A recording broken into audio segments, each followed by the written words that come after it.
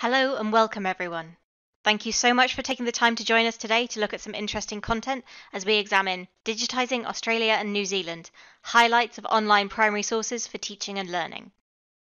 My name is Dot and I'm a product specialist at Adam Matthew, a digital primary source publisher based in the UK. We're going to take a look at some of the highlights from some of the archives that we've partnered with in Australia and New Zealand, but also content that focuses on Australia and New Zealand from other archives. Before I do any of that, I'd like to ask you to take a second to find the chat function. To open up the chat, you just need to click on the chat icon button, which will either be at the top or the bottom of your screen, depending on whether you've opened this in the Teams app or in a browser. If you have any questions as we go through the content, feel free to pop them in there and we'll be able to have a look at them in the Q&A session afterwards. When I first started exploring the Australian and New Zealand-based content that we have, I tried running a few different searches. Using a wildcard asterisk at the end to allow variants like Australia, Australian, Australasia, Australasian, I then tried cross-referencing those with another wildcard search to ensure that I wasn't missing out on any New Zealand content specifically. And this is all on our AM Explorer platform, which gives you a single point of access with built-in federated search functionality across our collections. And this search returned 67 different Adam Matthew databases in total, representing 20 years of digital publishing by Adam Matthew. And this number would be even bigger if you included our microfilm publications from the 1990s, much of which has now been digitized in our digital portfolio product, Research Source. If you've not come across Adam Matthew before, we're a publisher of digital primary sources, working with archives, libraries, and museums around the world, partnering with them to digitize and present their documents. Having these digital primary sources available online means that, whereas before a researcher might have had to secure a research grant in order to physically travel to an archive to physically look through the documents they were interested in, with access to an Adam Matthew database, your university's entire research community can access and search through thousands of documents from anywhere. Over the years, we've partnered with archives, libraries, and museums around Australia, New Zealand, and Tasmania in order to digitize their content to make their brilliant archives available to students and researchers at universities around the world. You can see here some of the institutions we've partnered with in the past in our digital publications, some of them many times across multiple databases. In today's session, we're going to take you on a tour of our favourite primary sources that focus on Australasian history and culture from Adam Matthew's collections. I'll be talking to you about our collection Food and Drink in History, and in particular about Flora Pell's cookbook from the State Library of New South Wales. Then we'll pop over to Research Source and examine some of the sources in Empire Studies, such as Lachlan Macquarie's journals. Next up, we have some fascinating New Zealand content from our collection First World War. And then my colleague Emma Woodcock, who's an editorial assistant at Adam Matthew, will also be talking a little bit about the Australian content from Sex and Sexuality Module 2, which was only released at the beginning of February. Plus we'll look at ways that we've been working with state libraries and how these sources can be used in K-12 learning. Finally, my colleague Martin Droe, the head of customer experience for Quartex at Adam Matthew Digital, wanted to show you the work that they've been doing with the Royal Agricultural and Horticultural Society of South Australia, creating a site to showcase some of the content from the show museum. So let's start off with Food and Drink in History. Food and Drink in History is one of our more recent collections. Module 2 was only published last year, and it represents a key range of food and drink history stories, from the evolution of food within everyday life to haute cuisine. Food and drink being something that touches multiple aspects of life and society, the documents in this collection examine the deep links between food and identity, politics, power, gender, race, and socio-economic status. The collection observes agriculture and food production, advertising and branding, education, regulation, and industrialization. The primary sources in this collection include printed and manuscript cookbooks, advertising ephemera, government reports, films, and many more, reflecting a wide range of food cultures and traditions. We've sourced materials from institutions around the US, the UK, and Australia, with the bulk of materials ranging between the 16th and early 21st centuries, but Module 2 also includes the Apicius cookbooks, the earliest of which dates back to the 9th century. Adele Wessel from Southern Cross University has written both a wonderful essay on Australian food history and culture, and she also wrote our secondary resource Food Through Times section on Australia, which takes a geographical focus on food history, both of which are fascinating introductions to modern food history in Australia. Until the late 19th century, many of the documents in the collection show a shared British identity in Australian cuisine. Settlers to Australia brought cookbooks with them on their journey from Britain, which often influenced food. The first cookery book published in Australia was in 1864. Edward Abbott's The English and Australian Cookery Book borrowed from a number of other cookbooks, including Modern Cookery by Eliza Acton. This copy is from the State Library of New South Wales. Abbott, who was a Tasmanian landowner, makes use of the food locally available to him. And this was years before colonisers had established cultivation and regular supply lines of food like wheat and sheep. Recipes in this book use traditionally British conventions but substitute in Australian and local meat like kangaroo, emu, wombats, mutton bird and black swan. I want to jump forward a little in time here and look at Flora Pell's Our Cookery Book. We've picked out her recipe for lamingtons. You'll notice it's a really brief recipe. There's a lot of assumed knowledge there, assuming the person picking up the recipe book will be a woman and will know the basics of how to make a cake. The book was first published in 1916, 14 years after some women were given the right to vote in Australia. Though when I say some women, note that this still excluded women and men who were considered Aboriginal natives of Australia, Africa, Asia, and the Pacific Islands, and they weren't included in the franchise until 1967. Pell is a really interesting character and a proponent of domestic feminism. In a world in which paths other than marriage or domestic service are opening up for young women in Australia, Pell was all about upholding societally conservative gender roles. She advocated for a woman's heaven-appointed mission as a wife and a homemaker. But at the same time, she established a career for herself in the Victorian Education Department. This book was reprinted around 24 times between its publication date and the 1950s, and across this time, Pell oversaw the development of cookery and woodwork centres in state schools around Victoria, usually attached to a local high school. She was integral in the integration of domestic science to the Australian education system, and she was even appointed Inspectress of Domestic Arts throughout Victoria in 1924. This book, Our Cookery Book, became an informal cooking textbook, and it was passed between mothers and daughters. As a historical source, it's fascinating because not only does it attempt to cover the general principles and techniques of cooking, but Pell intended the book to change the status of cooking and eating. She's one of the first Australian cookbook authors to talk about nutrition. In the introduction to our cookery book, you can see she identifies 5 constituents necessary to build up the body, including protein, fats, and carbohydrates. And while I'm not suggesting that Pell was one of the first followers of If It Fits Your Macros, her understanding and knowledge of nutrition was better than a number of her contemporaries, and this is a fascinating example of nutritional history and public food education. Okay, let's jump over to a different collection. Research source, Empire Studies. Some of you might know that Adam Matthew began as Adam Matthew Publications rather than Adam Matthew Digital, a publisher of microfilm, and recently we've been digitizing our extensive microfilm back catalogue. Research Source is a portfolio product which provides digital access to over 8 million pages of primary source material, from Renaissance literature to 20th century business and economics. I'm going to focus in here on one collection from the portfolio, Empire Studies. Empire Studies includes sources that examine the British Empire. There are materials on British colonial policy, perspectives on life in British colonies, and the interactions between gender, race, class, and empire. A large portion of this collection details the creation of colonies in Australia and the initial scoping trips that were made by the Colonial Secretary and other key officials, and these are broken down into 3 individual collections. Convict Transport and the Metropolis, which includes the letterbooks and papers of Duncan Campbell, 1726 to 1803, from the State Library of New South Wales. Australia, Colonial Life and Settlement, which includes the Colonial Secretary's papers, 1788 through to 1825, from the State Archives and Records Authority of New South Wales. And then Empire and Colonial Administration, which includes the papers of Lachlan Macquarie and family, which are also from the State Library of New South Wales.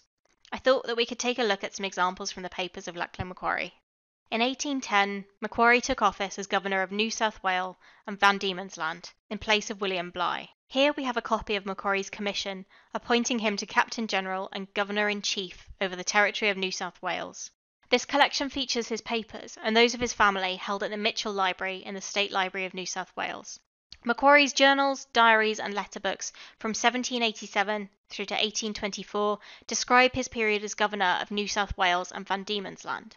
This is an important collection for all those interested in empire and colonial administration, documenting the ways in which Macquarie shaped and administered his policies, as well as the reactions and controversies caused by such actions.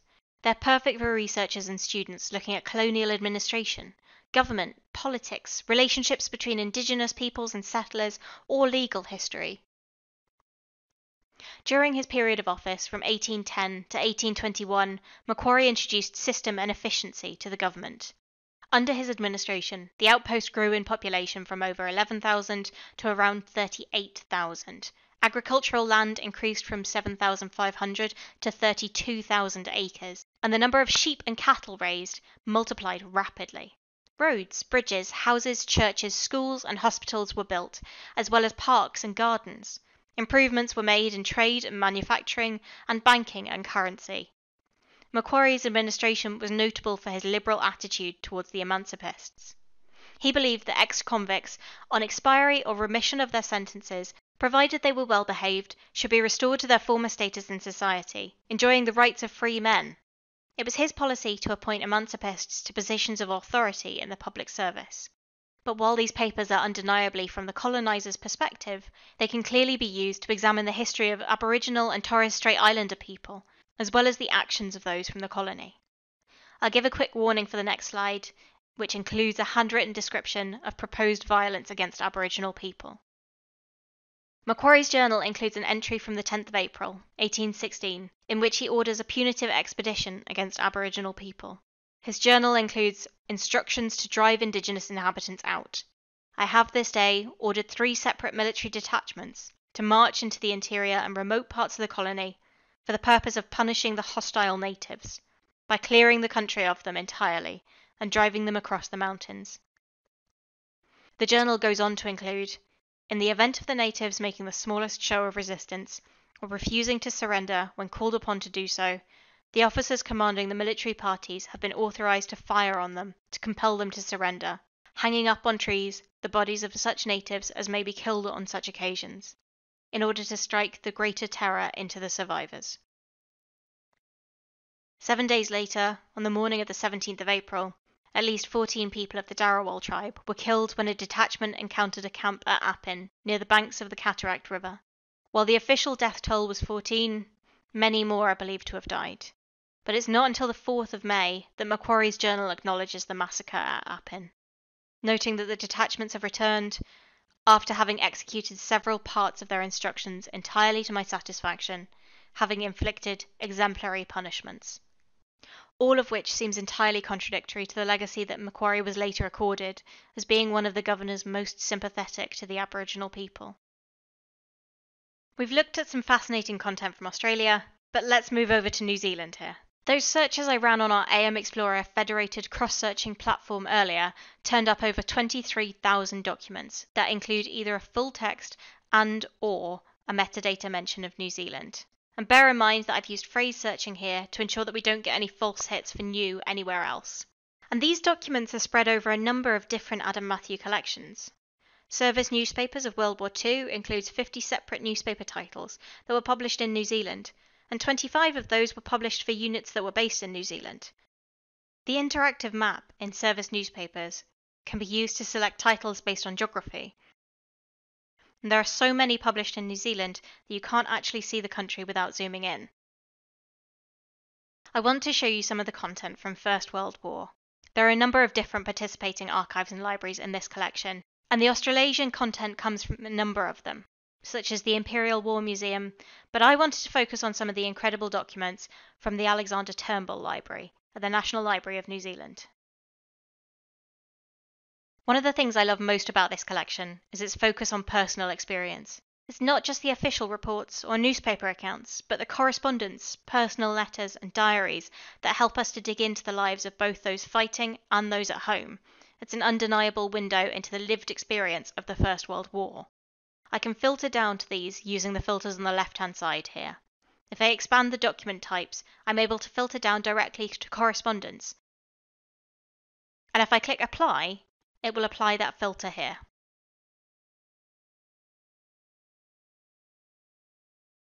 There are 9 letters in this document, all from Maori soldiers serving in World War I to Aparana Turupa Nyata. In the First World War, Nyata was highly active in gathering Maori recruits for military service, working with Maui Pomare and other Maori MPs to recruit Maori groups and working to provide land for returned Maori servicemen. Some of these were written from France and some from hospitals in England.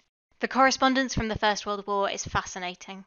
Soldiers were usually forbidden from writing about their positions, future movements, or anything that might fall into enemy hands, but also anything that could be considered harmful to the reputation of the military or criticism of the war. Despite elaborate censorship systems, there are always those that slipped through the net. Soldiers actively avoided it. There were those that sent letters with friends they knew would be returned home, those who waited until they were on leave to use the civilian postal service. These letters use Te Reo Maori to get around the censors. They slip into it when they complain about the officers. In particular, several of these letters concern complaints against the same captain, who the writers accuse of concealing their money. He was eventually court-martialed for it. We'll now switch over to another group of material from a similar time. Soon after these letters were written, Norman Hare arrived in the UK. He was one of the most prominent sexologists between the wars. Hare had been studying at the University of Sydney before moving to London, and his papers are still housed there. The entire collection has recently been digitised as part of the second module of our collection, Sex and Sexuality, Self-Expression, Community and Identity.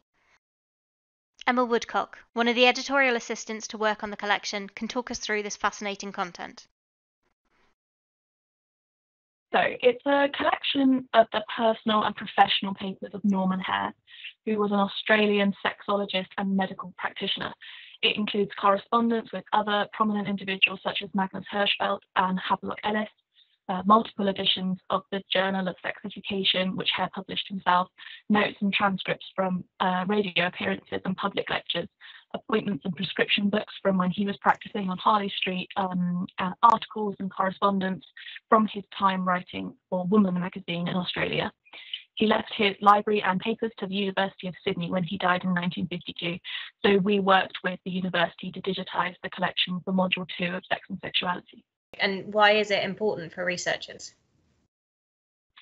So Hare was a hugely significant figure in the field of sexology. He was a strong advocate for contraception, birth control rights and sexual reform. And he's seen by some to have helped to usher in more liberal attitudes towards reproduction in Australia and the UK. During the 1920s and 30s, he became the most prominent sexologist in Britain and introduced and popularised innovative birth control methods such as the intrauterine device and so-called rejuvenating treatments like the Steinac operation. The documents in this collection allow researchers to trace his career and to follow his interest and his involvement with different societies, groups and movements. He advocated for eugenics and sterilisation, and as a Jewish man in the period of the Nazis' rise to power, these interests generated a certain tension, which can be examined and analysed more deeply through the collection. Not only can this collection be used to study Hare himself and his work and research and interests, and also aspects of his personal life, it's also valuable for researchers looking into contemporary attitudes towards sex education, birth control, and sexual health in general. So when Hare moved back to Australia at the outbreak of the Second World War, he began writing for Woman magazine under the pseudonym Wickham Terrace. His articles answered readers' questions, and ranging from sort of pain in childbirth and geriatric pregnancy to concerns about venereal disease and jealousy in relationships. So as historical documents, they offer really interesting insight into the prevailing public and medical trends and concerns of the time. Why have we chosen to include it in this particular collection? So the main reason for including the Norman Hare collection and Sex and Sexuality too is Hare's prominence and his influence during his lifetime and beyond. He remains very well known and is a significant figure of study. So being able to digitize his papers and make them more widely available and accessible was really important to us. We also wanted to expand our focus beyond the USA. So the fact that hair practiced in both Australia and the UK means the geographic span of the resource has been broadened by including this collection, in the same way that including material from the National Archives UK and Sheffield City Archives has given us perspectives from outside the US. Hare's correspondence with Havelock Ellis as well and other prominent figures from the time allows us as readers and users of the material to get a really valuable insight into the sort of network of sexologists and other scientists who were active across the globe in the interwar period.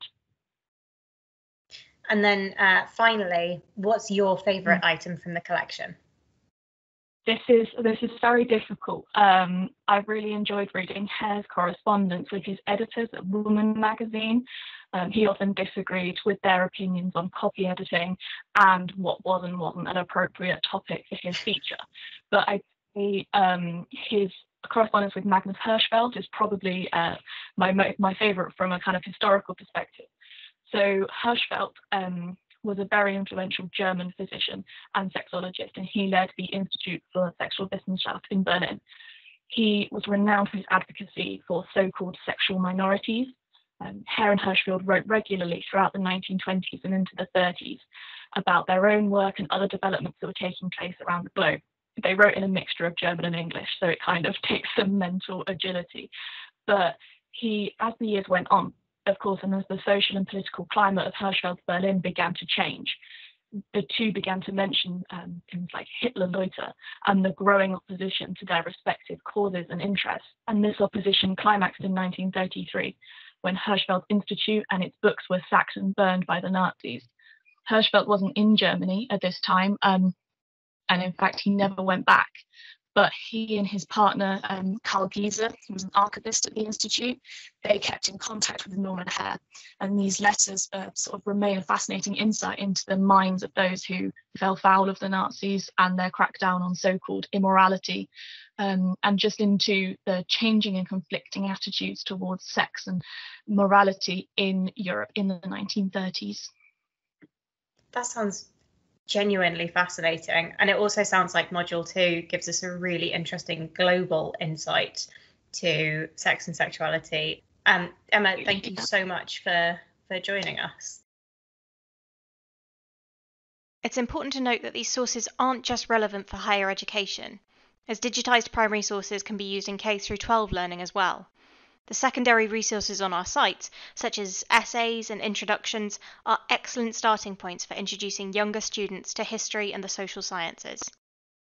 I'll use Migration to New Worlds as an example here, one of our collections that covers 200 years of turbulent immigration and emigration history. It focuses on the movement of peoples from Great Britain, Ireland, mainland Europe, and Asia to North America and Australasia. One of our multi-archive projects, it includes collections from 26 archives, libraries, and museums. From the activities of the New Zealand Company during the 1840s, which present thousands of original sources focusing on the growth of colonisation companies during the 19th century, to material on the movement of Indian and Chinese indentured labourers from the National Archives. This collection goes on to examine the welfare societies of immigrant settlers, including a focus on refugees and displaced persons throughout the 20th century. Though I have to admit that my favourite part of this collection is the oral histories.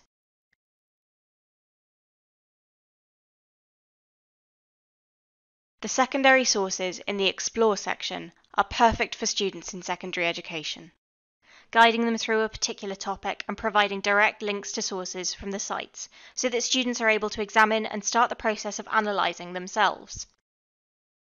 For instance, this essay on the history and significance of the New Zealand Company includes hyperlinks for both the New Zealand Company and Edward Gibbon Wakefield. Clicking on either of these would lead you through to all the documents in the collection that have been tagged with those keywords. But for students who aren't quite ready to look through documents at their own pace yet, the essay also includes individual references to primary sources, such as this comparative statement of wages of labour from the New Zealand Company. Getting students to examine the wages and the price of things like bread, butter, milk, and sugar in comparison to inflation can help students to understand the ways that people were encouraged to emigrate.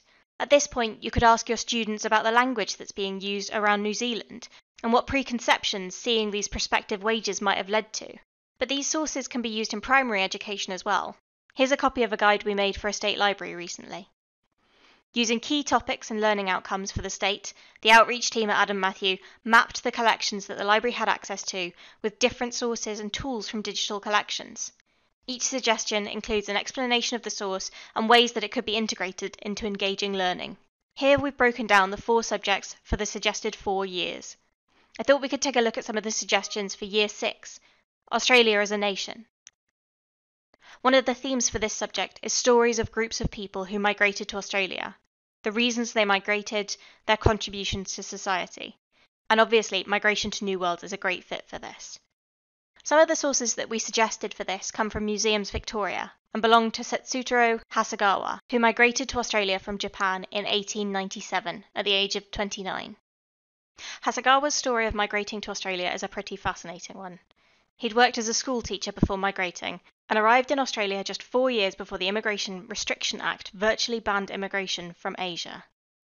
Arriving in Melbourne, he was employed first as a houseboy and then established a laundry business. He was married and had children in Australia, and when he applied to become naturalised, it was refused because of the White Australia policy. After Japan's attack on Pearl Harbor, Japanese nationals in Australia were rounded up and interned, and Hasegawa was interned at a camp in northern Victoria in his 70s. Even when he was released in 1943, there were restrictions placed on his movement until the end of the war. He couldn't leave his home without permission from the Deputy Director of Security for Victoria. He couldn't associate or communicate with persons of enemy origin other than his own family. And he couldn't have a telephone or radio, which could receive long-range broadcasts installed in his residence. These restrictions were placed on him as it was felt his presence might affect public morale. He was one of the very few Japanese interns who was not deported to Japan after the war, presumably because of his age and the fact that his wife was Australian-born and they had children in Australia. Items of his from the collection put together pieces of his life, and they can be used as guides for younger students in learning about the stories of people who migrated and creating pictures of real people. There are pictures of Hasegawa with his son and his grandson, a copy of his passport and the brown silk pouch in which it was kept. The passport's dated by the Japanese consulate in Melbourne in 1897.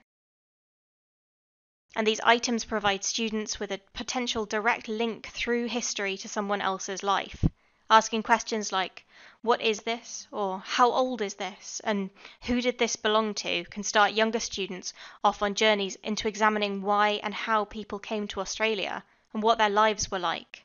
Just before I hand you back to my colleagues for the Q&A, Martin Drew, the head of customer experience for Quartex at Adam Matthew, is going to walk you through the front end and the back end of RAHSSA's new Quartex site.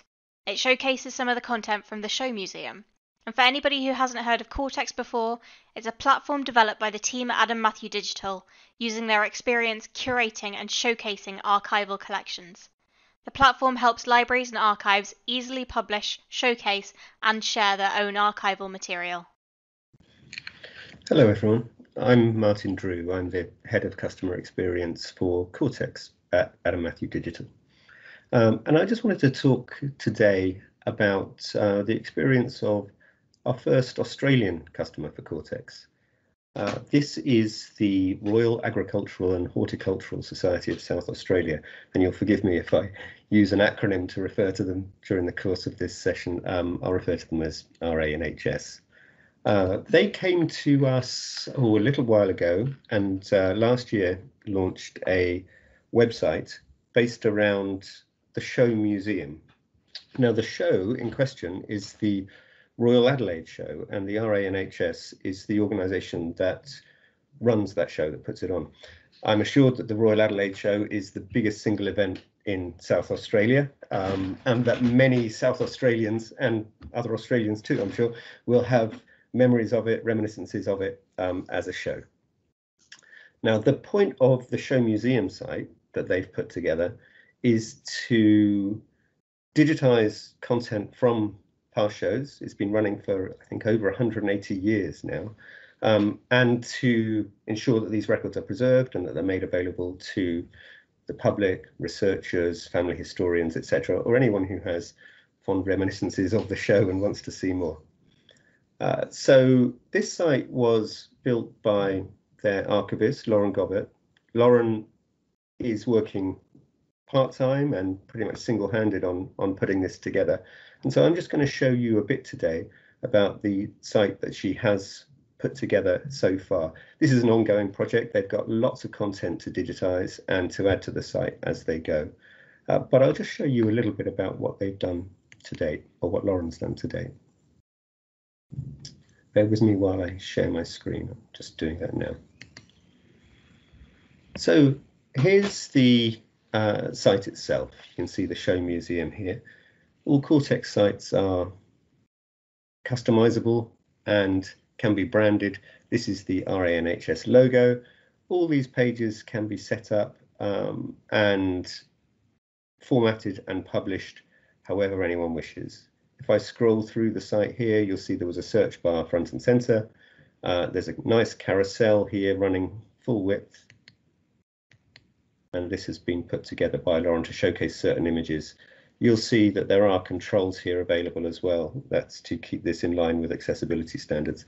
Every Quartex published site can be WCAG 2.1 AA compliant. So a couple of features quickly of the home page here. Again, search bar and advanced search capacity, which Lauren's also linked here. Social media sharing. This is a My Account feature. Now I might just show you this quickly as well. So if I click on this, this is the account available to me as an end user, and it allows me to save searches and bookmark certain images. Now this actually works across any Quartex published site. So you can see I've also bookmarked some content from some others here. But if I remove those and apply a filter just on the RANHS content, this is just a selection of some content that I've bookmarked. You can bookmark either individual files or whole assets. So if you've got a compound object, you can bookmark individual files or images from that object. So if I show you, there's some nice things here. This would link then directly through to the RANHS site, and you can see some of the image viewer capacity here as I zoom in. Now this is the standard presentation for an image on the site, with the content here, summary metadata alongside, and fuller metadata down below, and you can see the capacity to bookmark here and to download here. Now if I've got a transcript, it appears alongside. So I'm just going to showcase a different type of content as well. Let's go and find an AV file. So here I'm linking to what Lauren's labeled search results. This can also be labeled browse all or browse items or browse assets. This is a list of all her content, and it can be viewed in different ways here. So list view or thumbnail view.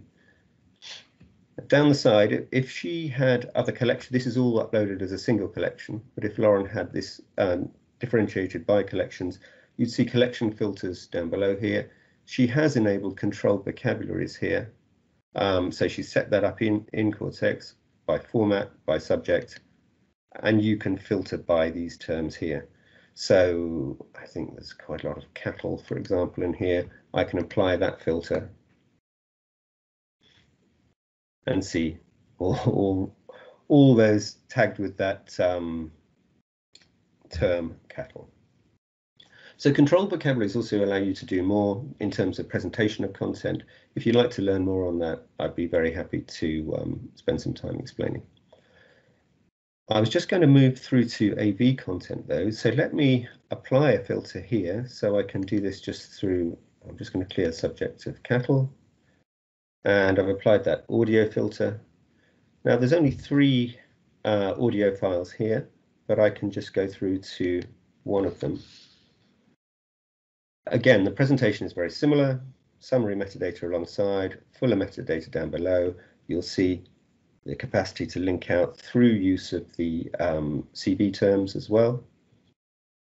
And here's the transcript alongside. Now, for this file, Lauren has created an auto-generated transcript. This is done in Quartex just by pressing a button, and the transcription is available here alongside. You can see it's pretty accurate. It also enables me to search through the whole document. So I've just seen pony and search that. I can then click on the time coding and navigate to the relevant content. You'll see that closed captioning is also generated along with the transcription. So from a discovery and accessibility viewpoint, there's quite a lot of benefit to actually running that A/B transcription within the platform. That's full text search effectively of audio content. And as I said, audio and video content is hosted and streamed in Quartex. But let's look at full text search across another type of document. So we can look at manuscript here. Now, I believe there are minutes here from the 1850s and 60s. And these are handwritten. So I've just searched minutes. That result is bringing up any hits in the metadata first. So you can see the metadata here.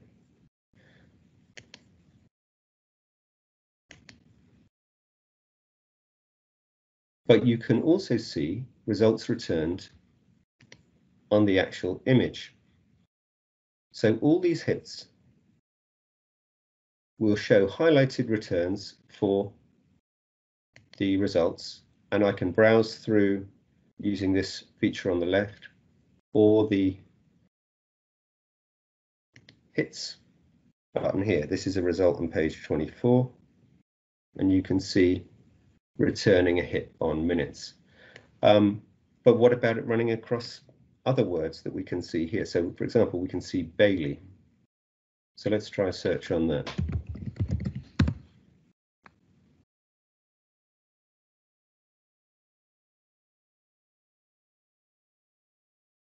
Right, here are the results returned. We've got 51 hits. This is page 2. Let's see if it returned that hit on page 24 that we know we had.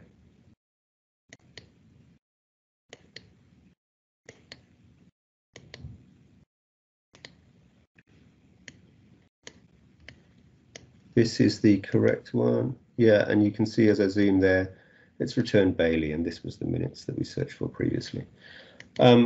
So again, very nice functionality to aid discovery of content here that Lauren has enabled in Quartex. So that's the presentation of her actual content. But how about the static content around it as well? Now, this is completely configurable within Quartex. You can build whatever pages and you can navigate between them how you wish. Again, I'd be very happy to show more functionality there when we have more time. But here's just some of what Lauren's put together. This is a static content page that she's just uploaded text and external links to. She's also put in a few text content blocks to effectively create a timeline through the history of the show. Now, there is more timeline functionality due to come from Quartex, which will enable automatic generation of timelines such as this with links through to content.